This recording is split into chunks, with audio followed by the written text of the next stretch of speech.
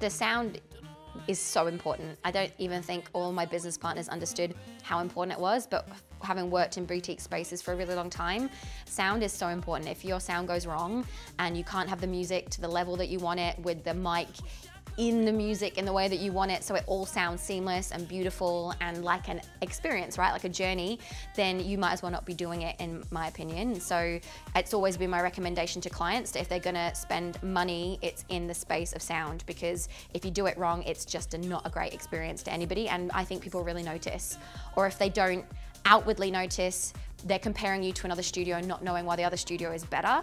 And so I've always said, like, sound is very, very important. And so of course, when opening my own space, it was top of my list. The music in these immersive type studios needs to be at a certain level. If it's too low, you just don't get the effect. You need to feel the bass vibrating in your body. You need to feel the music in your soul, so that when you're moving in unison together with people, it actually does bring on this crazy hormonal effect. You get a release of endorphins and another bunch of hormones and neurotransmitters that actually physically, biologically make you feel good. So sound at a certain level, super important. But then the mic mix in with that, really important too, because you don't want to sound like you're competing with the music.